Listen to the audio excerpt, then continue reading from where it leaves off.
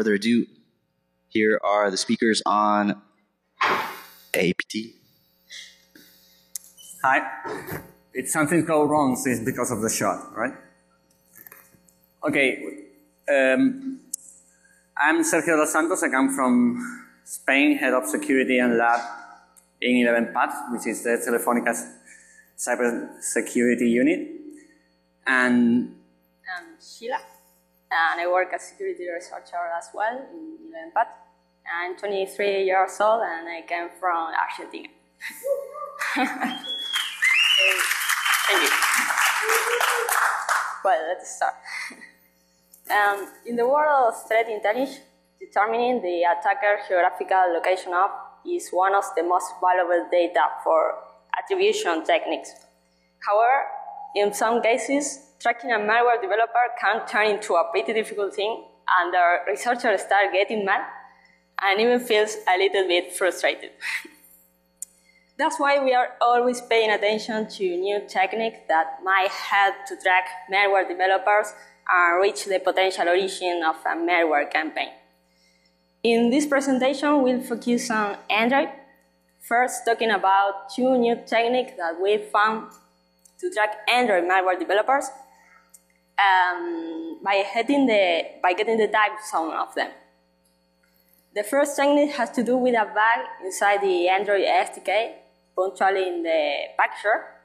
This bug makes a time zone disclosure of the computer where the developers have compiled their malware.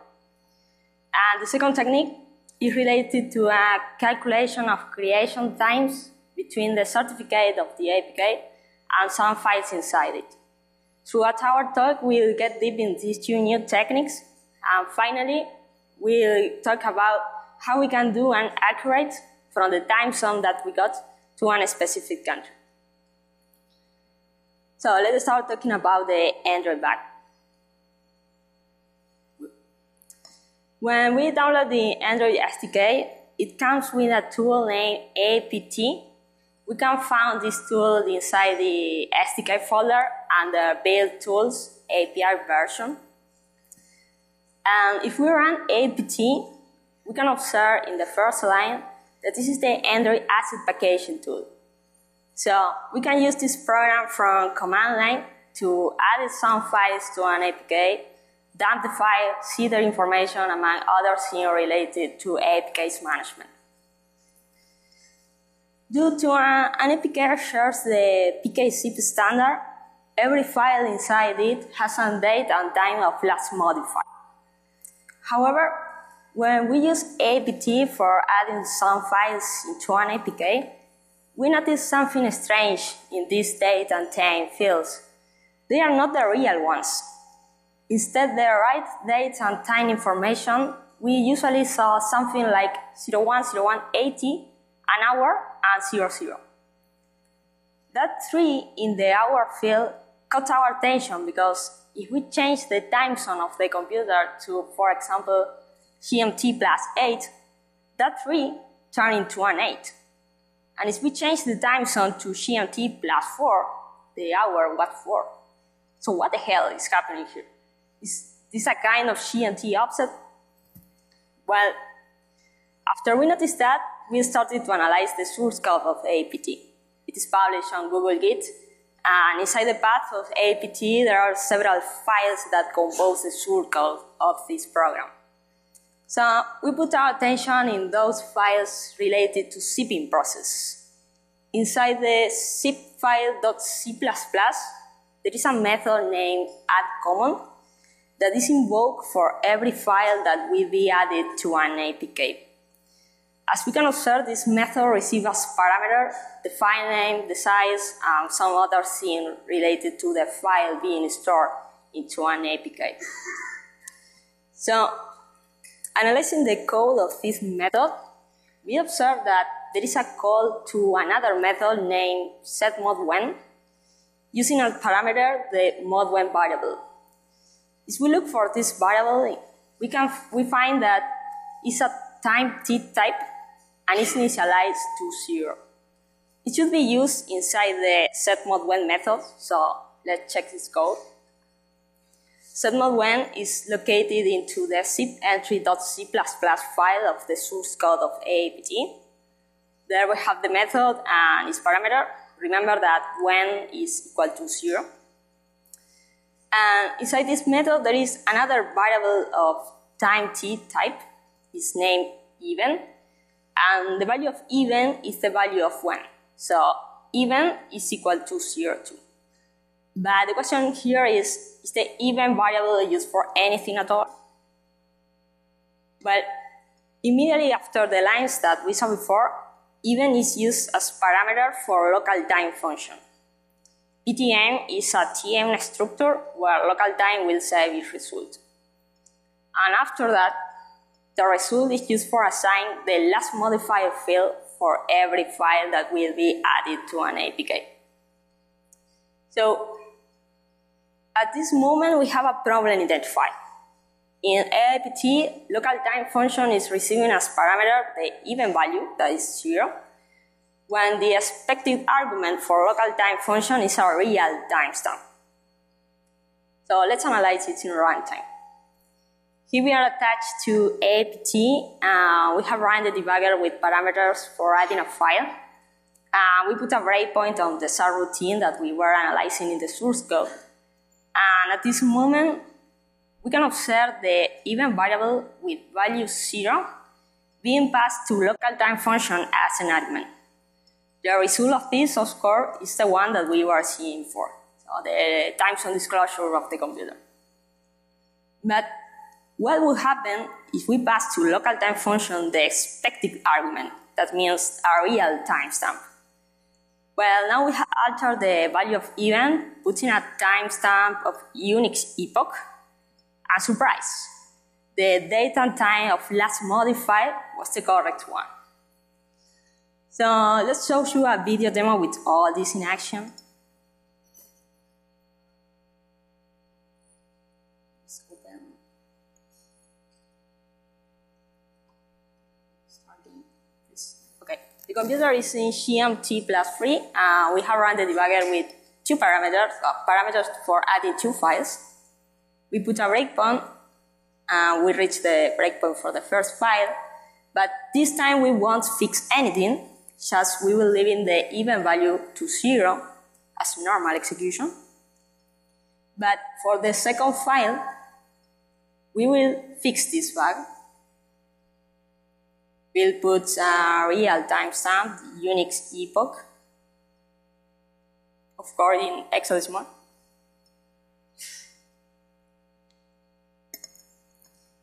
We are changing the value of even from 0 to the real timestamp. We continue the process and it will finish. So we can use now AAPT for extracting details of any APK. So now we can see this APK with the first file with this bug making the timezone disclosure and the second file with this bug fixed. Yes, showing the right date and time information.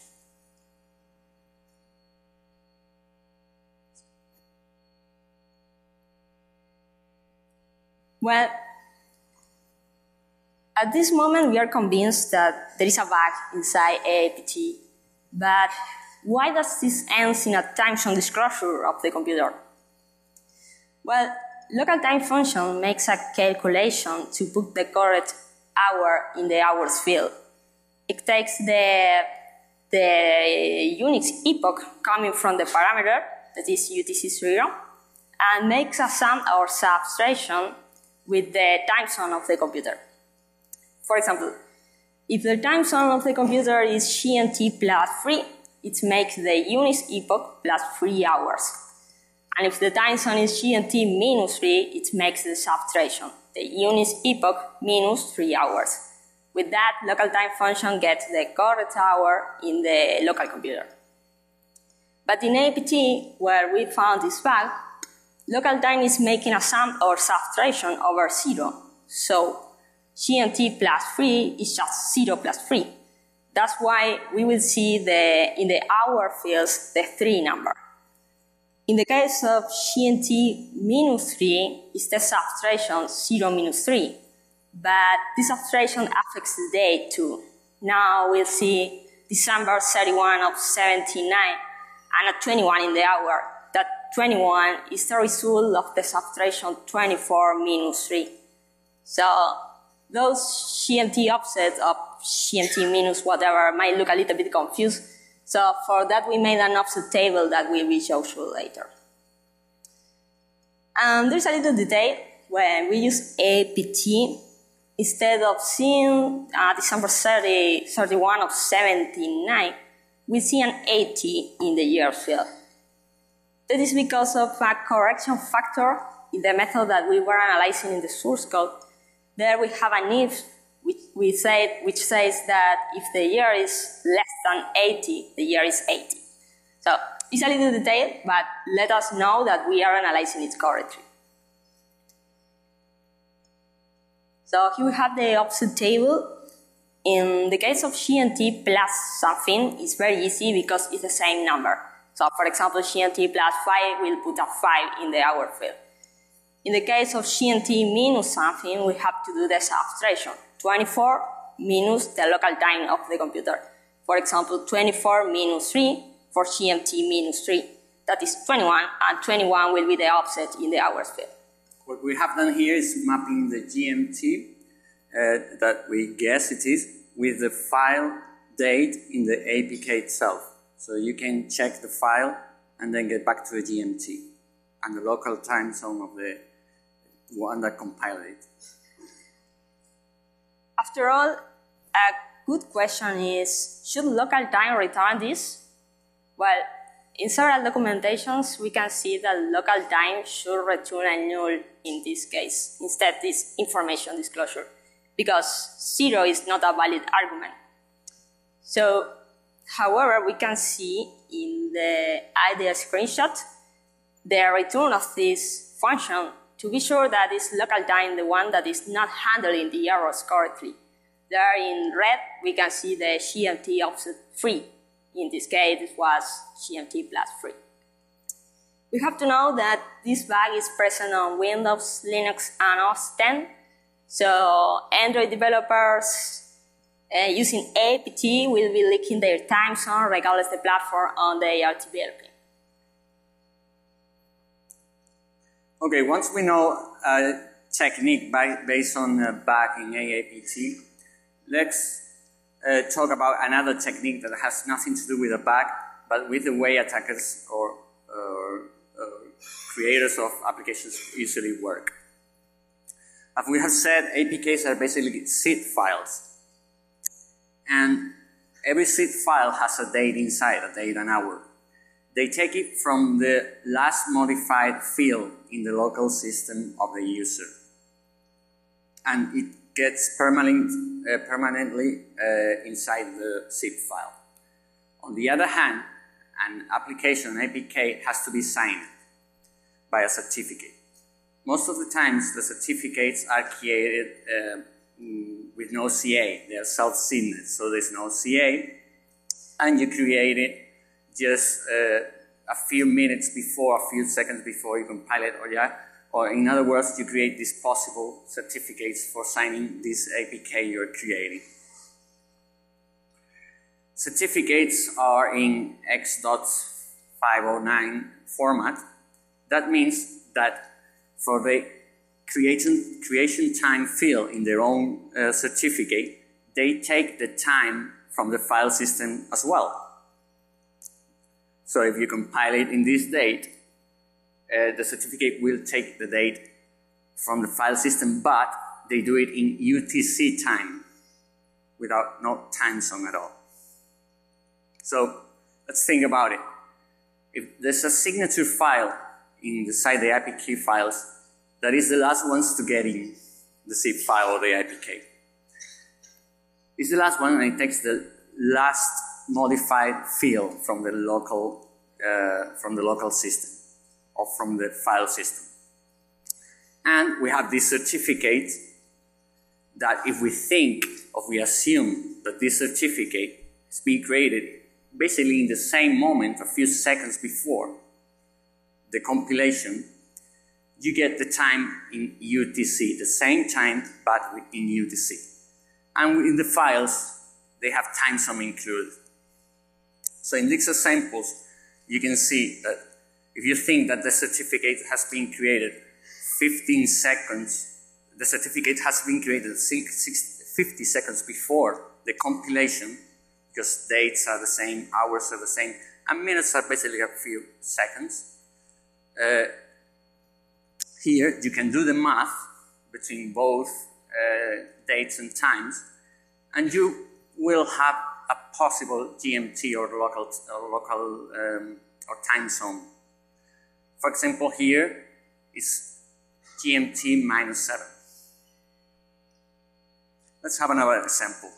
Imagine that this certificate has been created 4 seconds before the compilation. So the last file in the APK gets the date on the left, and the certificate has the date on the right.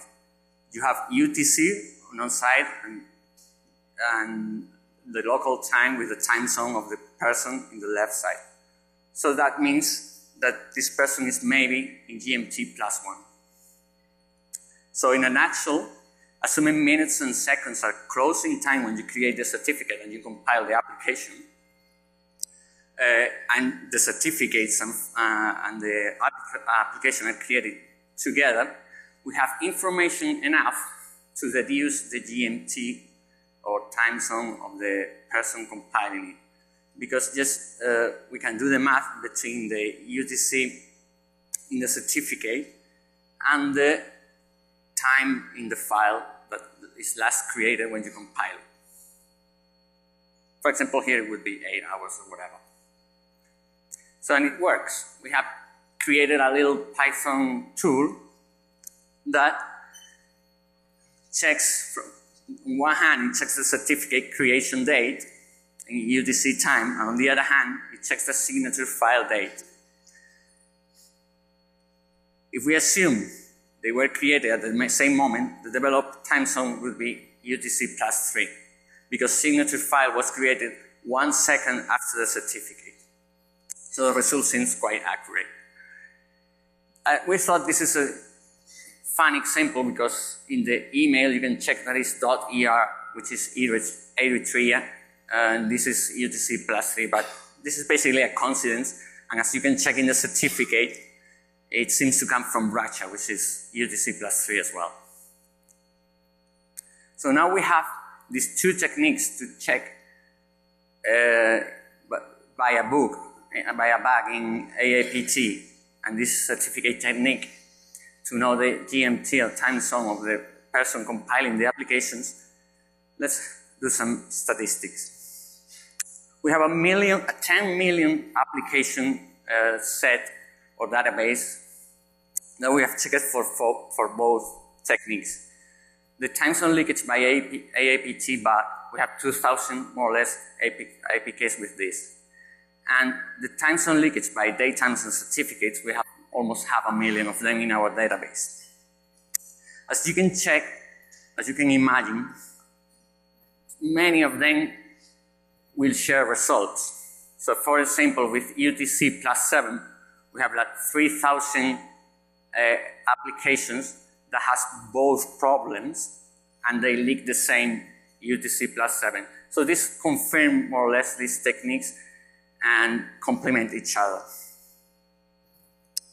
Once we had all this information, what we did is taking 1,000 samples with each leak, 1,000 of UTC +0, 1,000 of UTC +1, with the AAPT time zone disclosure back. Some of them we didn't have enough. For example, UTC -7, we only had 6 of them because this is America Samoa in the middle of the Pacific, and we think there are not too many applications created there. So we checked that against different antiviruses, 1, 2, +3 antiviruses, and check how many malware was there.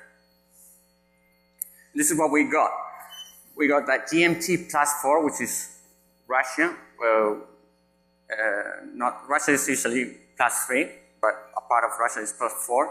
GMT +8, which is China, and GMT -7, which is USA West Coast.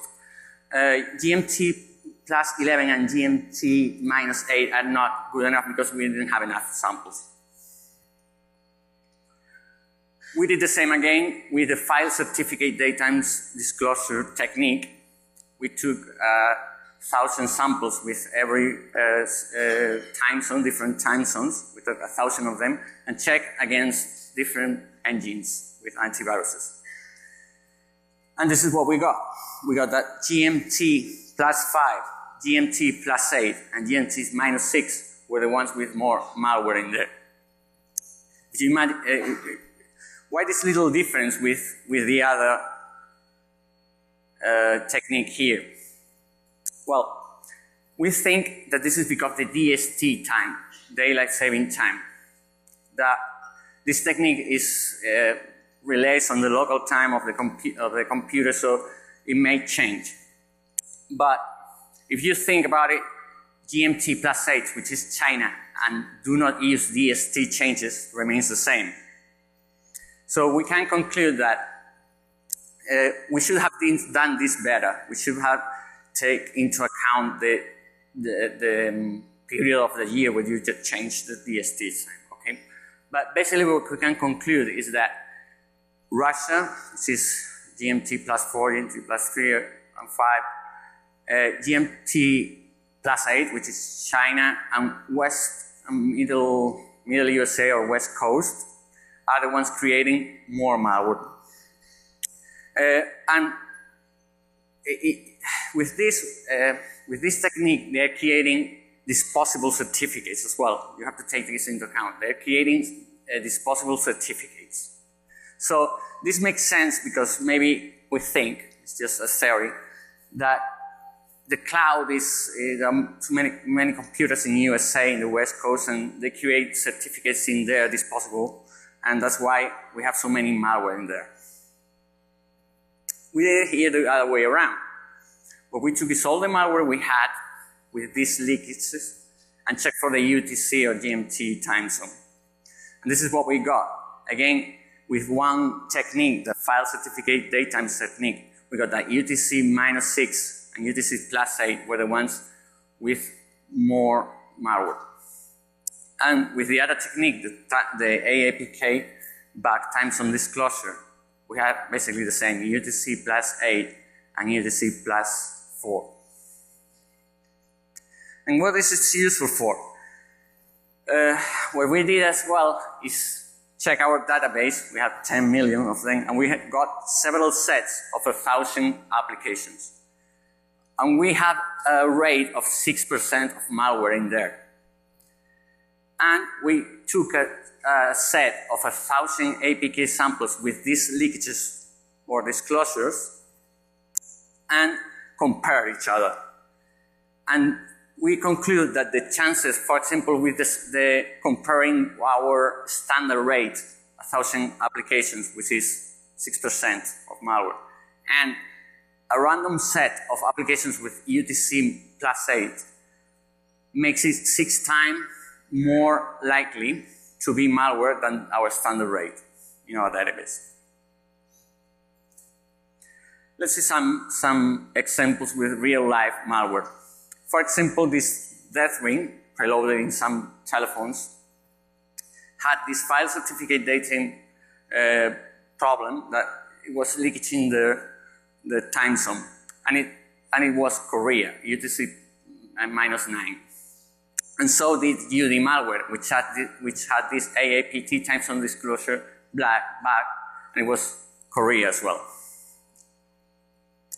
This is a malware we found a few years ago. It was a very interesting malware that used, once the mobile was infected, it took some users and password from the database of the attacker, preloaded user and password, came to the telephone that was infected, registered it with this telephone and email and everything in Google Play, got the token back to the attacker, and with this token they were associated with the telephone, he was able to give 5 stars and download fake applications. Fake users registered to real telephones, voting and downloading fake applications just to get up high in in the Google Play Store. This is called Shuaban. Well, we found it focusing on this bug, GMT info 8, which is China, and some other things like connecting to a PHP command and control, having this get account permissions, and hiding behind wallpapers applications.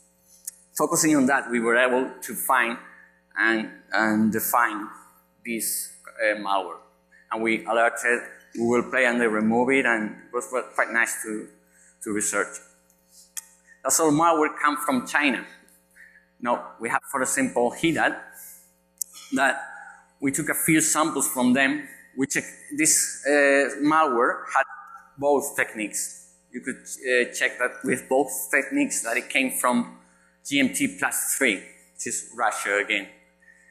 And aside, here you can guess in a way that certificates are always created about 2 or 3 minutes before the compilation, which lead us to think that they were like automated.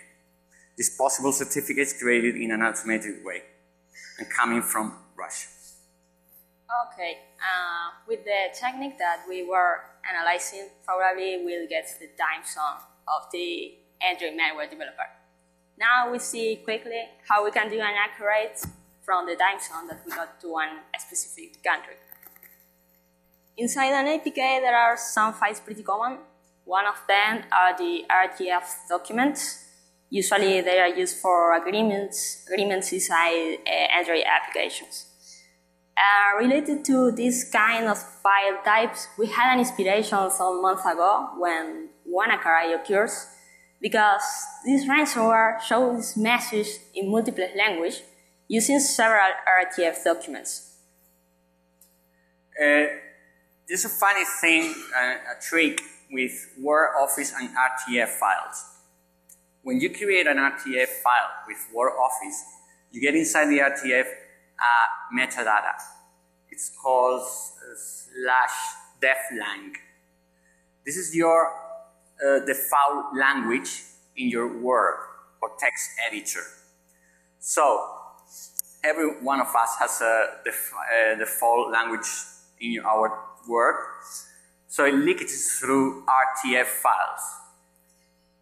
And maybe if you have it's quite possible that your Word file has the final languages is your native languages. So it leaks maybe your native language to RTF files that you create with Word.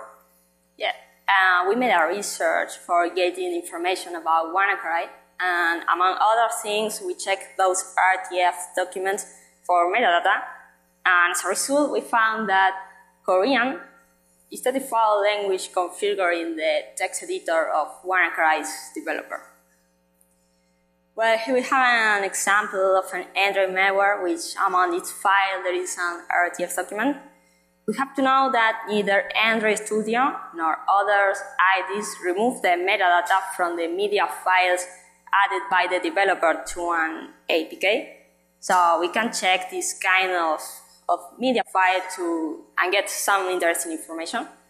In this case, we found that Arabic is the default language in the author's text editor. There is another trick to accurate the country. Is we can get the strings typed manually by the developer. It may be helpful for knowing the native language of her. We can use AAPT for extracting a string of an APK, but there's a problem because even if the APK is extremely simple, there will be lots of strings added automatically by the ID just for translation purposes. So in the screenshot, we can see thousands of strings. All of them were added by the ID automatically in a very, very simple APK. So we can do a little bit of magic using AAPT for extracting all the resources, filtering by strings using grid together with regex. A pretty nice command. Analyzing the output of this command, we found a way to differentiate those strings added automatically by the ID from those written by the developer. Basically, we are checking the origin of the strings, removing those coming from resources where strings of translation are. After all, the only thing we had to do is to check what could be the native language of the developer, just seeing the strings typed manually by him. And we created a tool as well, which is not online yet. But, what is it? Here.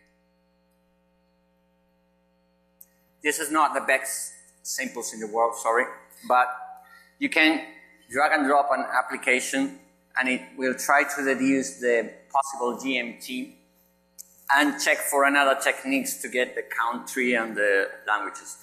The country basically sometimes comes from these techniques we have explained it, or maybe with the certificate itself, or maybe analyzing the strings.xml that we have shown, or even sometimes maybe from the TLD domains, the dot whatever that the application has inside. So you can deduce with these different techniques, which is the GMT time zone or the language, the native languages of the person. This tool takes all these techniques together, and once you drag and drop whatever APK, you will check different techniques to get in there, even the RTF that we have just talked about. So I hope this tool will be online soon. The other one is already online. This one, for example, says that it comes from Russia and has some domains with TLDs, and the certificate is the standard one for the Boolean, so it's not useful. So, what are the conclusions here? Is that we presented different ways for not just leaking time zone, but as well possibly detecting automatic malware creation because of these possible certificates that are created a few seconds or minutes before the compilation is done. Possible better machine learning features in detecting APK malware. Remember that we said some statistics that could be useful once you create a machine learning algorithm. It's useful to have neat features to have a better understanding. So I think this is a pretty good one for machine learning and detecting malware, the ones that are created with these possible certificates or comes from one time zone or another, and a tool for a quick view of all this information around APKs metadata. Feature work, as we said, should take into account the DST, so it's more accurate, these techniques, and maybe have a little more sample, more than 1,000 samples of each disclosure technique or whatever. And this is pretty much all. Thank you. If you have any questions?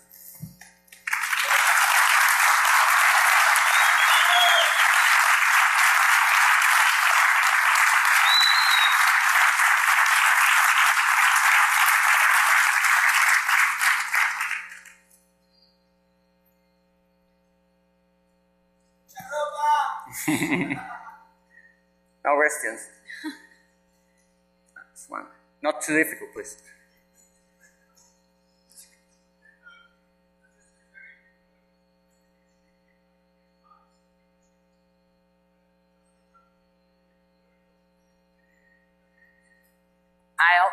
Not with WordPad and this stuff, it doesn't work. Just work with Word, we check because it has the default language defined in there.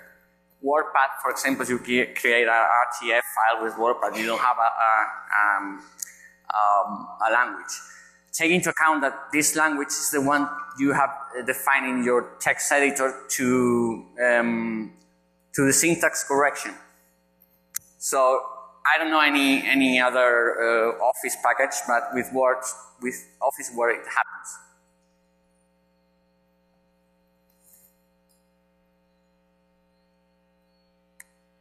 Okay, no other question? Thank you. Hope to see you in some other lecture.